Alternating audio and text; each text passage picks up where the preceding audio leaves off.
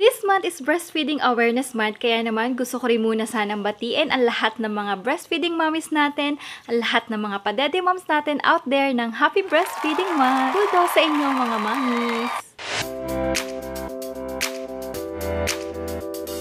Welcome to another vlog. This is Momshiebelle, at kung bago ka lang sa channel ko at kung hindi ka pa nakasubscribe, please don't forget to click the subscribe button at ring the bell para naman ma-notify kayo if ever na mag-upload ako ng bagong video. So yung mga mami, iba-iba yung mga eksena natin pagdating sa pagpili ng feeding option para kay baby. Kanya tayong reason ano yung mapipili nating option para kay baby. Mga breastfeeding mommies naman, alam ko na magkakaiba tayo ng breastfeeding journey. Merong mga mami na umpisa pa lang super blessed na sila at pack na talaga yung mga milk supplies nila, no? Parang din naman mga mami na low supply sila sa umpisa pero biglang naging boom yung gatas nila, ganyan. So ako personally, hindi rin ganun talaga kalakas yung gatas ko before, lalo nung first time mami ako.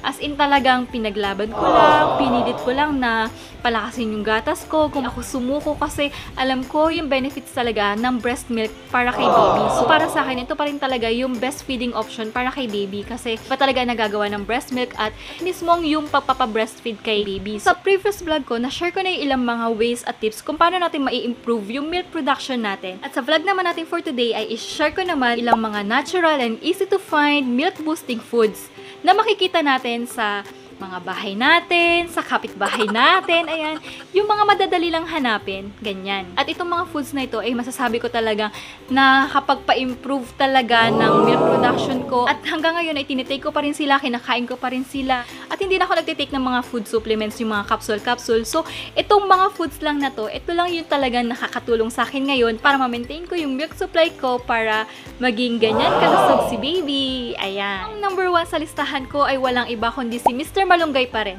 Ibinida ko na siya before sa inyo sa previous vlog ko at ibibida ko pa rin siya sa inyo. Very popular naman talaga siya sa lahat ng mga breastfeeding mommies natin dyan. Diba yung mga capsules din na nabibili natin made of malunggay? So no doubt talaga proven and tested na nakakatulong ito na mag-increase ng milk supply natin. Hindi lang siya para sa milk supply natin, no? Isa siyang superfood na ang dami-dami ding benefits na pwedeng ibigay sa atin. Ang dami niya nutrients sa taglay, ganyan, at napakasustansya talaga niya.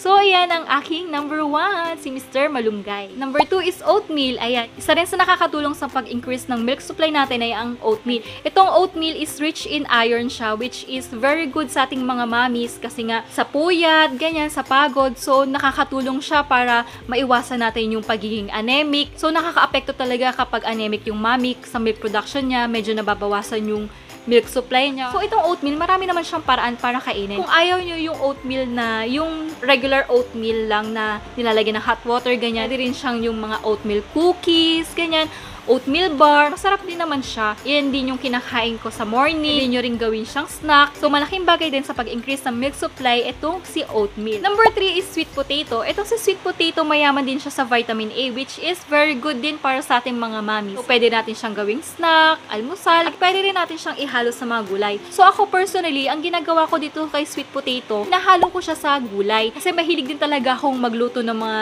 gulay-gulay. Kasi nga, ang laking bagay talaga kapag kumakain ng gulay para sa akin, sa milk production ko, no, talagang as in pack ganun talaga yung milk ko, ganyan. Pag nag-uulam ako ng gulay talaga na may sweet potato, mararamdaman ko na ang bilis ding parang mapuno nung milk ko.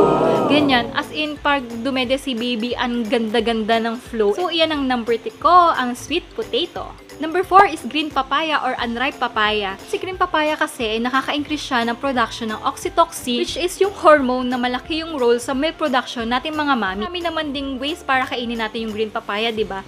So, popular na dito yung tinola. I hope favorite ko din talaga yung tinola, no? Kasi nga parang all-in na din siya yung tinola, no? Masabaw, may malunggay, may green papaya, diba? So, makikita mo talaga yung, yung difference kapag kumain ka din ng green papaya. Number 5 is watermelon. Yes, watermelon. Si watermelon kasi is watery in nature siya, diba? So, it keeps us hydrated. So, tayong mga lactating mommies, kailangan natin na hydrated tayo kasi nga, laking epekto nito sa milk production natin. So, itong si watermelon or kahit na anong mga rich in water na fruits, nakakatulong din sa pag-increase ng milk supply nating mga mommies. Number 6 Number 6 ko is yung Milo. Yes, mga mami, Milo. So, hindi ko din talaga siya alam nung una na pwede pala siyang makatulong sa pag-increase ng milk supply. Sinare lang sa akin ng friend ko na itong si Milo nakatulong nga sa pag-increase ng milk supply. So, ako, tinry ko rin siya at may difference din ako na nakita sa milk supply ko kapag nainom ako ng Milo. Siguro dahil din sa malt content ng Milo, kaya siya nakakatulong sa pag-increase ng milk supply natin. So, anything na may malt content is nakakatulong siya sa milk production nating mga mami. So, itry nyo din tong Milo, no? Mura lang naman siya at convenient lang din naman siyang inumin, ganyan. Masarap din naman yung lasa niya. So, try nyo din to mga mami, Milo. At ang aking last sa listahan at hindi mawawala syempre, kahit na hindi talaga siya isang galactagog na matuturing, pero kailangan lang din talaga natin siyang i-take, lalo tayo mga breastfeeding mommies, yung water. Ayan, kailangan nating mga mommies ng hydration sa katawan. So, ang milk natin, mostly ang content yan, water, diba? So, ang kailangan natin mga mami is lagi tayong hydrated. Kasi kung dehydrated tayo, mababa naman yung milk supply natin. Kailangan din natin mga mami na well-hydrated talaga tayo kapag nagpapa-breastfeed tayo. So, kung before naka 1 liter ka lang a day, dagdagan natin yung water intake natin. Kasi ang laki ng nakukonsume natin na water kapag breastfeeding mommies tayo. So, makaka-apekto rin talaga yun sa milk production natin. So, kailangan talaga natin na well-hydrated tayo kapag breastfeeding mommies tayo. So, iyan lang mga mommies, no? Iyan lang din yung mga regular kong kinakain, tinitik. At super laking bagay nitong mga milk boosting foods na sinabi ko sa inyo sa akin daily breastfeeding journey. Kasi talaga nakita ko yung impact nito sa milk supply ko. As in, nakakatulong sila para mapanatili ko yung milk supply ko. At mas tipid din silang i-take kasi nga parang same effect lang din naman yung nagagawa niya kapag nagtitake ka ng food supplement. Ganyan. Kasi medyo mahal kasi talaga kapag i-maintain mo yung mga food supplements. So, itong sinabi ko sa inyo mga milk boosting foods na to, sila lang sapat na para mapanatili ko yung milk supply ko. At super proud pa rin ako na ngayon 8 months na si baby, tuloy-tuloy pa rin yung pagpapa-breastfeed ko sa kanya. At sa awa naman ng Diyos, hindi pa rin naman siya nagkakasakit ng as in talagang malalang mga sipon, ubo, ganyan. So, malaking bagay talaga yung breast milk para kay baby. So, keep on fighting mga padede moms. Kaya natin to. Huwag tayong susuko.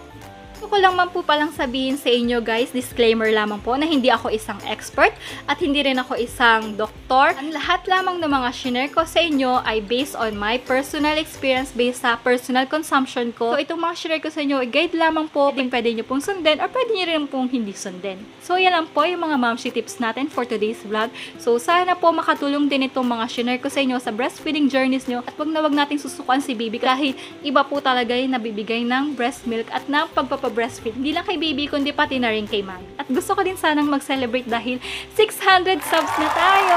Yay! At dahil dyan, magkakaroon tayo ng simpleng pag-giveaway. Simpleng giveaway lang po to ha. Huwag po tayo masyadong mag-expect. Simple lang siya.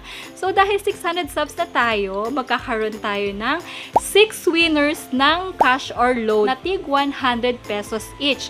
So, simple lang po yung mechanics natin, no? Just like this video and subscribe. Tapos, screenshot nyo lang and comment nyo sa page ko sa Momshiebelle's Cradle.